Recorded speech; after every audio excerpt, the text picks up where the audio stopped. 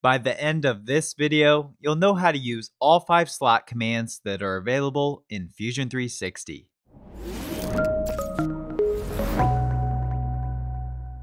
Hey there, it's Kevin Kennedy and welcome to the Product Design Online YouTube channel, where I demo all things Fusion 360.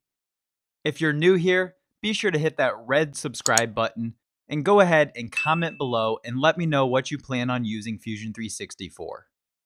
The slot command can be activated from the Sketch drop-down list or from the right-click Sketch menu. Like many of the Sketch tools, the slot command is ultimately there to save you time from having to manually create all the different sketch geometry. Depending on which slot command you use, a series of geometry and constraints will automatically be applied.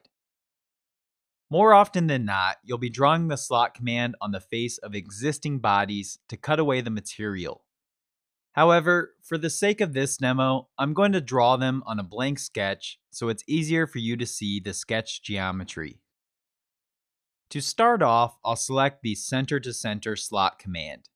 Then you'll need to select an origin plane or the face of pre-existing geometry where you'd like to place the slot. This first slot type, the center to center slot command, creates a linear slot defined by the placement and distance of the slot arc centers and by the slot width. Therefore, the first click will set the first center point of the left arc, and the second click will define the center point of the right arc. Then, as I drag my mouse cursor out, you'll notice I have to define the width of the slot. I can define the width by typing out a specific dimension within the input field, or by simply clicking to place the width. After clicking to set the slot width, you'll notice that the slot appears to have an orange background highlight, which signifies that it's a closed profile. You'll also notice that the slot command automatically applied tangent constraints where the arc touches these horizontal lines. It also added parallel constraints to these straight lines instead of horizontal constraints because this type of slot can be used at an angle.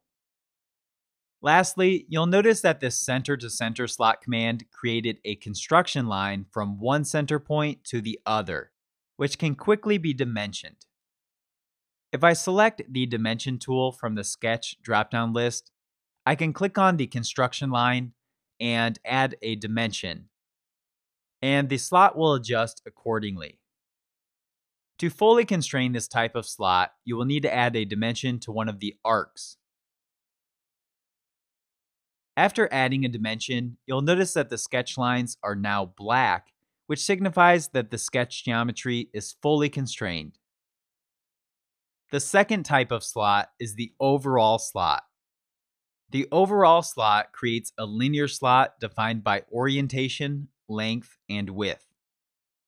After activating the overall slot, the first mouse click will define the start point of the slot center line. Then, the second point will define the end point of the slot center line. Similar to the center to center slot command, after placing the start and end points, you'll need to define the width of the slot by typing out a dimension or by clicking with your mouse. I'll simply click with my mouse to set the width so we can analyze the difference in these two slot commands. Overall, these first two slot commands are pretty similar.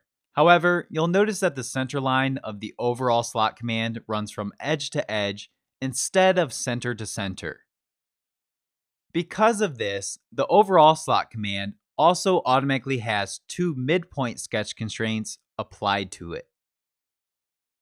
Now, this overall slot command is more useful when you know this slot needs to fit within an overall dimension, whereas the center to center slot command is useful if you know the required dimension between center points. The third slot command on the list is the center point slot. The center point slot creates a linear slot defined by a center point, the location of slot arc centers, and by the width of the slot.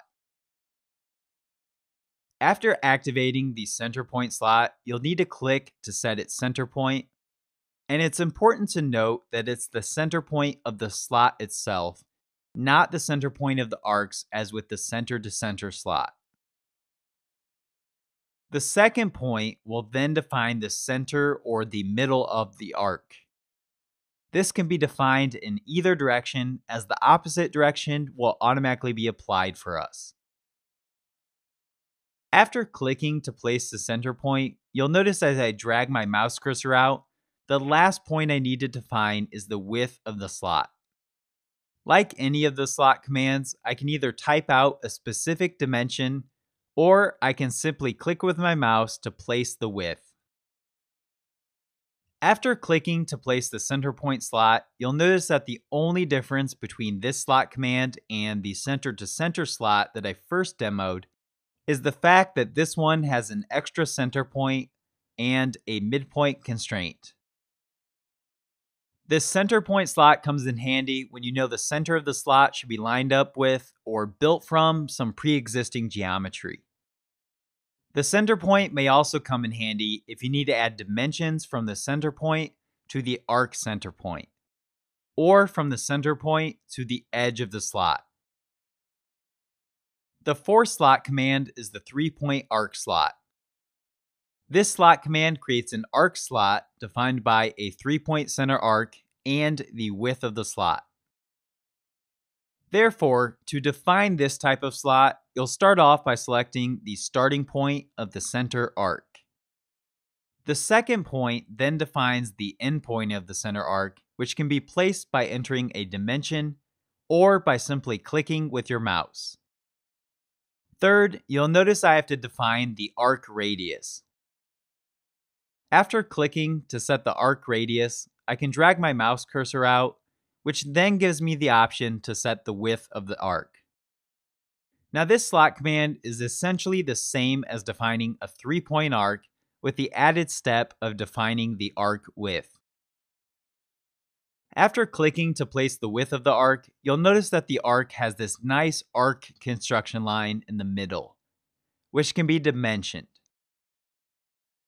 Using the Sketch Dimension tool, I'll simply click on the construction arc and type out a dimension, and the 3-point arc slot will update accordingly. This slot command doesn't have quite as many constraints as the others, so oftentimes you'll find it essential to constrain or dimension the center point of the arc. Otherwise, the arc can easily be moved around by clicking and dragging at this arc's center point. You can also dimension the radius of the arcs on the end of the slot, which then defines the width of the slot. Or you can dimension from the center point to center point of each endpoint of the arc. The fifth and final slot command is the center point arc slot. This slot command creates an arc slot defined by a center point, 2-point center arc, and the width of the slot. Therefore, this slot command is just like creating a center point arc with the extra step of defining the width.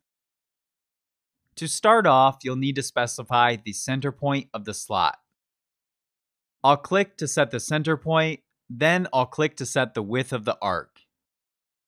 After setting the width, you'll notice I can drag my mouse cursor around or type out a degree in the input field to define the radius of the slot arc.